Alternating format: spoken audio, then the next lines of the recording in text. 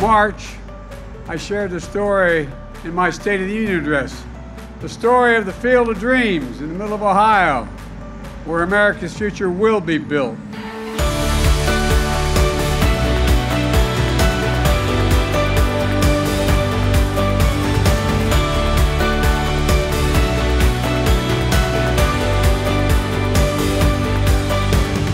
Today we get to welcome the Governor of the State of Ohio, the President of the United States, as we celebrate the creation of the Silicon Heartland right here in New Albany. Today's ceremony is really a culmination of collaboration between the City of New Albany, the City of Columbus, Licking County, the State of Ohio. Such a great team was assembled to make this day possible, and I couldn't be more proud of that team today. This event is not just about Central Ohio. This is a mega event for the entire nation. We're talking about the largest investment of any business company in the history of these United States is being done right here in New Albany. This is a massive thing for the country. You're talking about STEM engagement at the highest level.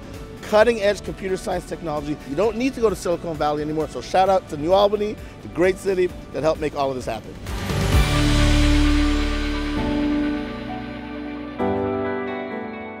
The partnership between our teams has been invaluable as we break ground here today in the Silicon Heartland. This is an opportunity for Ohio, and this is an opportunity for America.